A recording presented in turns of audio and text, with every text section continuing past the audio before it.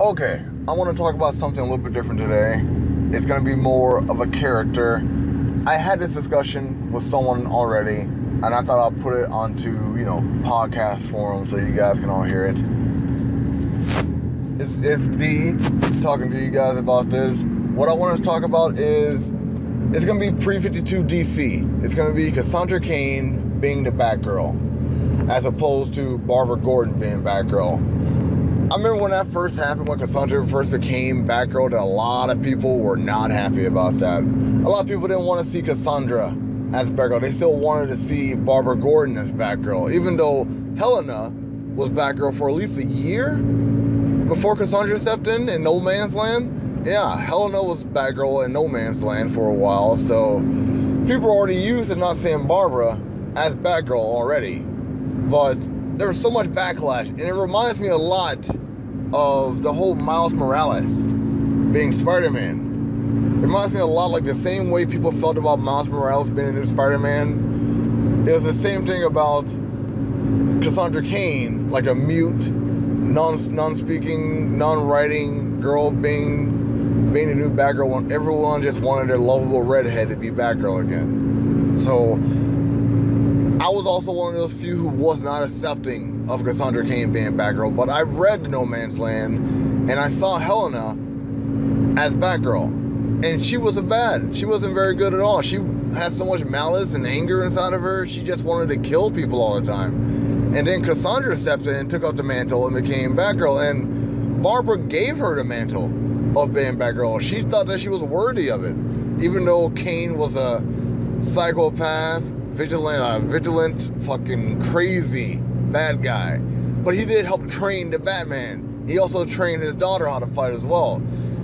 Cassandra actually beat Cain. She fought Cain and she actually defeated him. And like that enough should have told like everyone out there that she is good enough to be Batgirl. She fought Batman and almost beat him as well. It's just, I don't get why there was so much backlash about Cassandra being the Batgirl, because I think Cassandra made a great Batgirl. Here's the other thing though.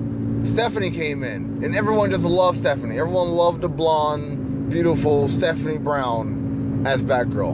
And don't get me wrong, Stephanie was a lovable Batgirl, but that's only because she was very relatable to like your life in a way most Americans live their lives every day who wants to be a fucking superhero.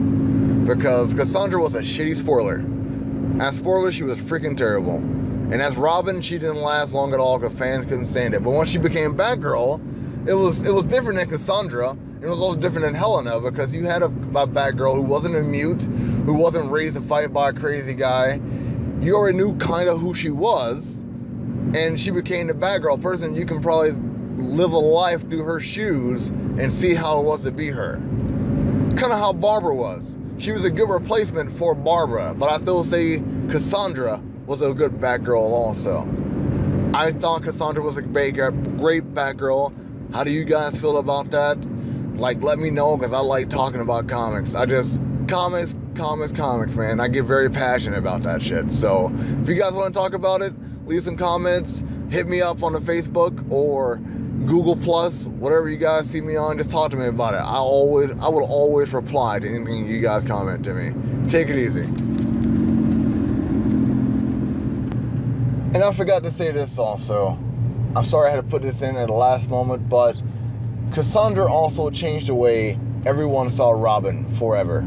Once Cassandra snapped or got mind swapped and got brainwashed and whatnot and joined the League of Assassins, once that happened, and she pretty much mocked the way Batman saw Robin. That Robin was just a bullseye for the bad guys. A way for someone to walk in who knew how to fight, mind you, but they were just a target for the bad guys to shoot at or to hit at, while Batman went around, took out the bad guys before they can do anything too bad.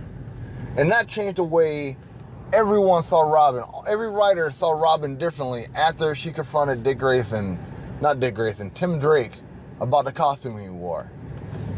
That to me was one of the greatest things about Cassandra Cain. That they wrote that into the story, that everyone sees Robin as a giant bullseye because of the bright color costume he wears.